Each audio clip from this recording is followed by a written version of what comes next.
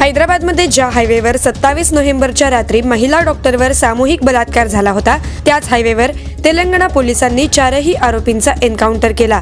Police चारही आरोपींना घटनास्थळी घेऊन गेले होते, जेणेकरून घटनेचं रिकन्स्ट्रक्शन करता येईल।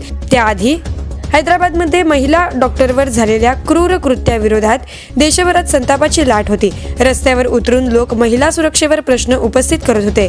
पोलीस तपासात अनेक गोष्टींचा उलगडा झाला होता आणि आरोपींचा व्हिडिओ आणि संपूर्ण कुंडली समोर आली होती। तिकडे आरोपींना हैदराबादच्या केरलाकुल्ली जेलमध्ये बंद करण्यात आलं होतं।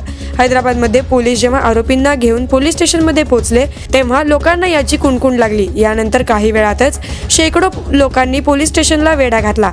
पोलिसांनी त्या स्टेशनची सुरक्षा वाढवली आणि नंतर आरोपींना हैदराबादच्या जेलमध्ये रवाना करण्यात आलं। चारही आरोपींना केरलाकुल्ली मध्यवर्ती कारागृहात वेगवेगळ्या बॅरेकमध्ये ठेवण्यात आलं होतं। याचं कारण म्हणजे एकमेकांवर हल्ला करू नये आणि असं कोणतंही पाऊल उचलू नये, जेणेकरून तपासावर परिणाम होईल। पोलिसांनी या प्रकरणाच्या तपासात अनेक गोष्टींचा उलगडा केला। यानंतर आरोपींचा व्हिडिओ आणि संपूर्ण कुंडली समोर आली होती। चारही आरोपी बालपणीचे मित्र होते। आरोपी मोहम्मद आरिफ ट्रक चालक होता, उर्वरित तिघे क्लीनर होते।